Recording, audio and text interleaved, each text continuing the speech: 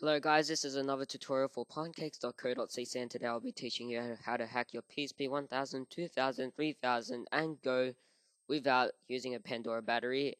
And you have to make sure that your firmware on your PSP is firmware 6.2 or below before this thing will work. Now the first thing you want to do, you want to head over to pspslimhacks.com/6-20-TN- the rest will be in the description. And you want to download all the links. So you want to download the second, third, and fourth one, not the first because then that's an older version. And you'll also need WinRAR for this to work, because then WinRAR is the one that will extract all of these files. You can download it from rarlab.com. So after you download all of those files, which I already have, you want to go onto your PSP and then select USB connection.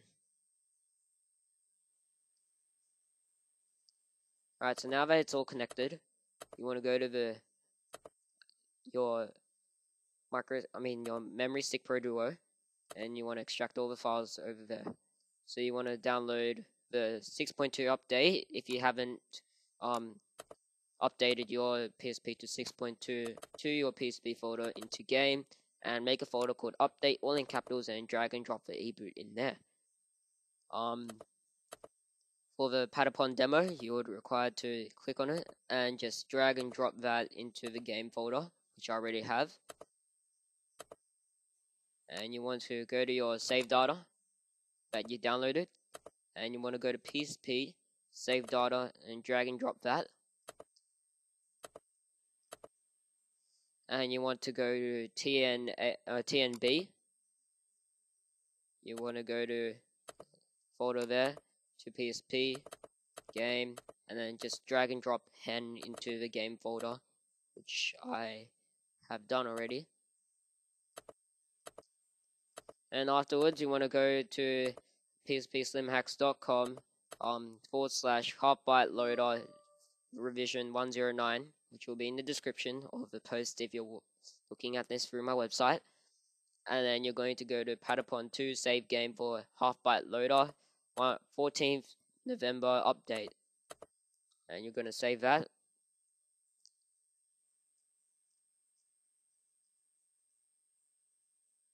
And you need to download the exploit as well, which will be HPL Rev 109 stable for Patapon 2 exploit and up to OFW 6.2.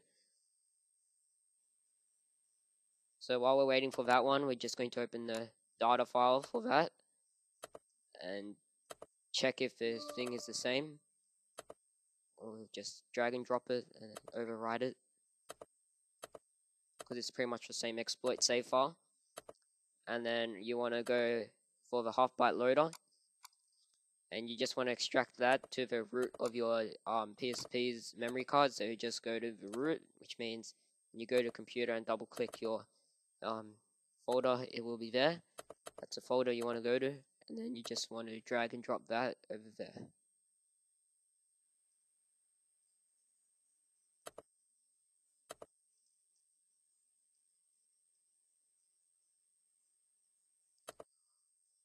Alright, so now that's done, you want to go back to your PSP and just go out of USB mode, and from there I'll just use the camera, so just a second. Okay, so just to make sure that you're on the correct firmware, you want to go all the way to your settings and go to system settings, down to system information. Now if it says 6.2, then you're ready to go. If it doesn't, then make sure you get the update into your PSP and update your PSP. Now you want to go to memory stick and open up the Patapon 2 demo.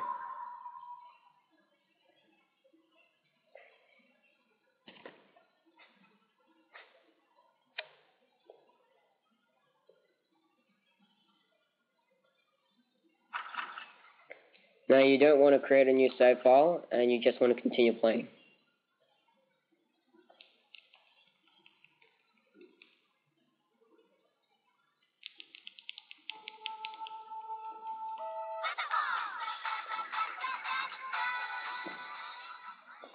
Alright, so now that I put the retarded music off, you want to go to continue. and continue with Wallo's return. So make sure you're in the correct one, and just go through that one. Now once it says push any key, just push any key, and just press R again, and you'll load the half-byte loader, and you'll have a couple of files there. So you have your update, HEN, well, those are what you should have.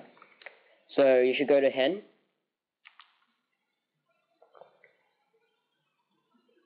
and your PSP will soon restart into what's it called? Homebrew enabler.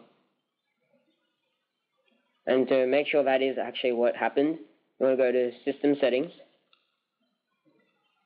and you want to go to System Information, and you'll say version 6.20 TNB. Now, for those who are on the PSP Go or on